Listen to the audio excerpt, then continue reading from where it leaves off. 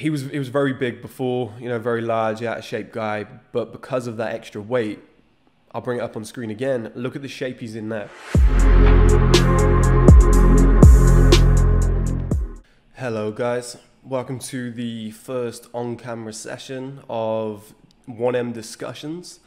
Today we're going to be talking about fat guys and how fat guys are in the perfect position to have the perfect body, but they don't know it because they're getting the wrong information from everywhere, from every single source. And there's, excuse my voice, I've had a bit of a cold lately, if I sound a little bit nasally. But there's a massive stigma when it comes to, or should I say, a current theme when it comes to being overweight, a fat guy. And I'm going to keep saying fat guys because everybody fat shames bigger people. Whereas I think it's actually a weapon for a lot of men. So I'm going to keep saying it so it becomes a positive. I think there's negative connotation with being overweight. But if you're under 35, it could be a gigantic weapon, but nobody realizes it. So the current theme, if you're a bigger guy, is to get on the treadmill, you know, do your cardio, buy your sweatbands, just go for a run, just do something that makes you sweat. For some reason, everybody thinks that they're going to lose all that body fat, have a lean body, have a six-pack, all of that fat's going to turn to muscle, and they're going to look like a swimwear model. That's not what happens. You end up getting one of those skinny fat bodies because you haven't got any muscle underneath there, it's just fat, right? So your skeleton's still small. So you lose all of that body fat, and now you just have this skinny but still flabby frame because your skin's been stretched out, and it's also very hard to lose that last 15, 16% of body fat. A lot of people will find it very easy at the start to, let's say, lose 10, 15% if they're in the 30 to 40% body fat range.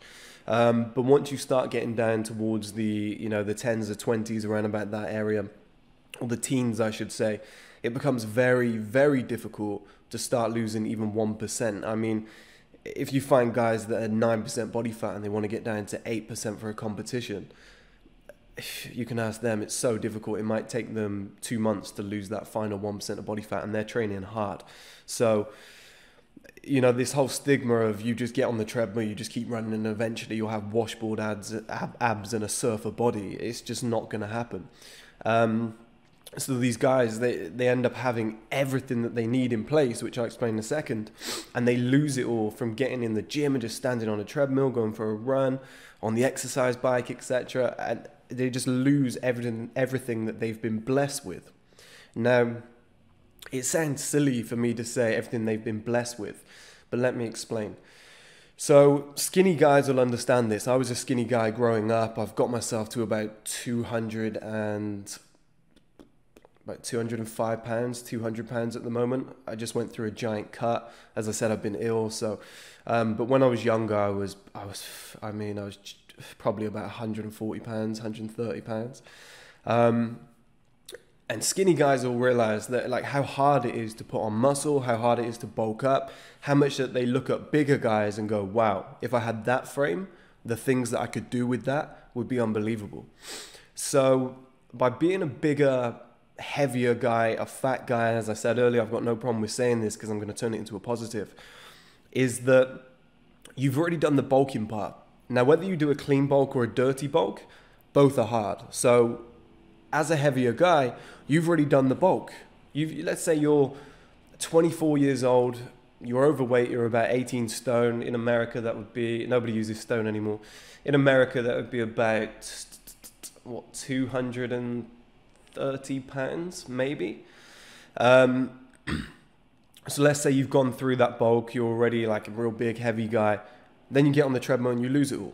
It just makes no sense because so many people, so many men out there are after the, you know, the size gains, the mass gains, the muscle gains, the big bulk, whether it's clean or dirty, and you're going to throw all of that away.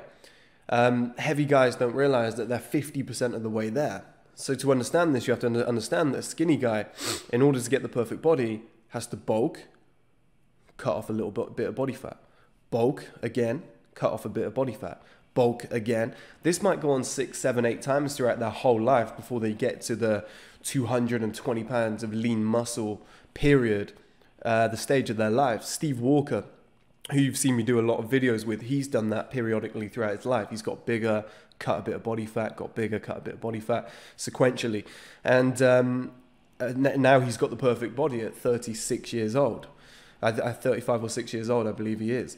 And it just takes a long, long time. So if you're a bigger, heavier guy and you're still young, you're in a perfect position. You might already be 220, 230, 240 pounds. This is a gigantic weapon. So instead of doing the cardio, let's say you go, it's health permitting as well. I mean, if a doctor says you're in really bad health, you're going to have to do some light cardio and lose some weight first, then obviously take their orders. But if you're not in that extreme environment, which most people aren't, then the best thing you can do is start lifting heavy weights. You know, train as if you're trying to train for aesthetic muscle.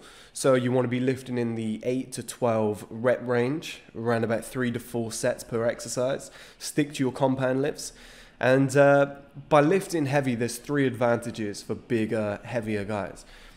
Number 1, and this is probably the biggest weapon, is that your legs are already big because you're carrying around that body weight, or you've been carrying around that body weight for maybe 4 to 5 years. Now, you're going to have gigantic calves, which a lot of guys chase after their whole life.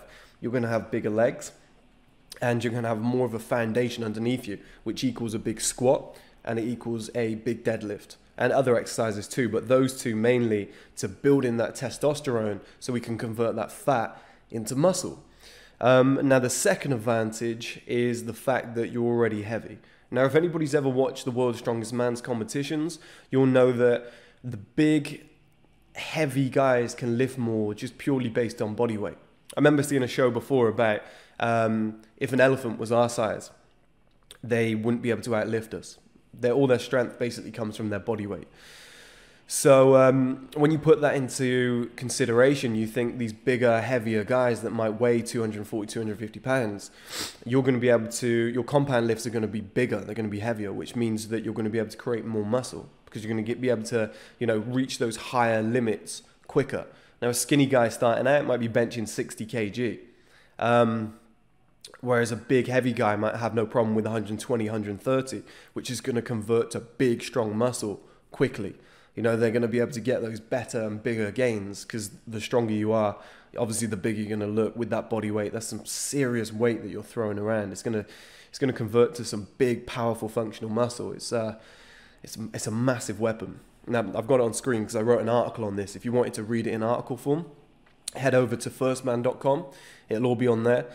But the third thing, as I touched on, is the bulking. That's the third advantage, is that you've already done it. So instead of going through that bulk cut kind of phase that a lot of people have to do, you're already big. All you have to do is just convert that fat to muscle by lifting heavy. And I guarantee you will probably end up around about 220, about 200 to 220 pounds of just pure lean muscle with a decent size. If you go from a fat guy who lifts heavy weights, does his compounds, trains like a man should, gets his testosterone up, it's going to create the perfect body. Now, a skinny guy is going to take a lot longer. It's going to take more years of commitment, clean bulk, dirty bulk. If you're a big, heavy guy, you've already gone through the worst of it. You're 50% of the way there. Now you just convert that fat to muscle and stay away from the cardio because that's the way to do it. Now, if you're wondering whether I'm full of shit, if this has ever been done before, the thing is, I'm going to bring 2 guys up on screen now. One is Sam Asghari, who's currently dating Britney Spears. I found Sam around about 5-6 years ago, did an interview with him. Really nice guy, very humble. And his before and after pictures, which I'll bring up on screen now, you'll be able to see, are unbelievable. So Sam was, I think, around about 250, 260 pounds in weight. And he started eating properly. That's a big part of this guy, is to eat properly as well. Because if you are a big, heavy guy, you've probably been eating poorly. So the training plus a good diet, you're going to have the perfect body. It's just going to convert. So Sam starts lifting weights. Next thing you know, he looks fantastic, but he's still got the size. So he's lean and big, which is what every man kind of wants. I mean, maybe not everybody, but I'd say 99, maybe 95% of guys want to be big and lean all at the same time, right? So next thing, he starts dating models. He starts starring in music videos. He gets a giant Instagram following.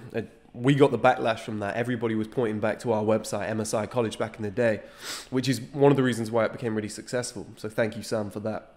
And we had Perez Hilton, US Magazine, the Daily Mail, all pointing back to us saying who this guy was, because we were the only people with an interview with him. And then he started dating Britney Spears. And today you can see that the guy has probably one of the most perfect bodies that a man could hope for. Now, the second example, and this one is a lot more telling in the leg region, is, I think I'm saying this correctly, I spoke to the guy the other day via email. He lives in Miami. We're trying to get together, put a project together. It's quite tough. Is Ramses Principe. I think that's how you say his name. I hope I haven't mispronounced it. Sorry if I have.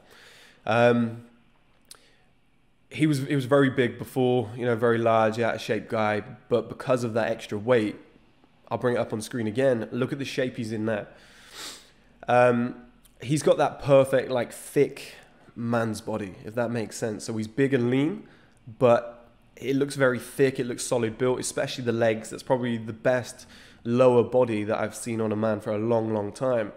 I think the size of the legs, the glute area, I think a lot of guys strive for that kind of structure. You know, and that's going to build that's going to create a lot of testosterone, which is going to build a lot of good, big, strong, lean muscle.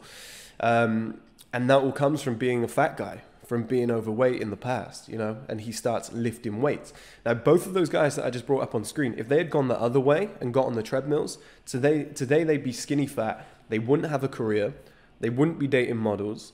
They wouldn't be as rich and as happy as they are, and they wouldn't have the life that they have. You know, because you get this decision. If you're an overweight guy, you can either go down the cardio route or the proper training route, because it's harder. And a lot of people want to avoid it. They think, I'll just get on the treadmill, quick shortcut, perfect body, lean abs. It's not the way to do it. Now, because they went that way and they went the harder route, maybe within 2 or 3 years, they have the perfect body. Now, a skinny guy, it might take 10, 12, 15 years to get that perfect body. You know, it's just so difficult. So my point that I made earlier, fat guys, you are in the perfect position to have the most perfect male body that everybody chases after. You don't know how envied you could be, but so many go the wrong way and go down the cardio route, and it messes everything up. So any fat guys, I'm looking at you. If you're watching this, there's gigantic hope for you. There's probably more hope for you than guys who are kind of in shape or lean already. You know, you might look at them and say, I wish I had their body. Honestly, you guys are blessed. You don't realize how lucky you've been accidentally or genetically. You know, you might say it's poor genetics. It's actually very, very good for you. Sign up to the gym, start lifting heavy. Obviously, be careful, like take your time, only lift what you're comfortable with. And then when you become better at training, you know, start rising up through the ranks and doing a little bit more. But stick with your compound lifts, you know, do what you can for the time being. And I guarantee you, if you follow the routines of, let's say, Sam Asghari, Ramses, you're going to look fantastic. You're going to have the most enviable body that a man can ask for. Big and lean, all at the same time.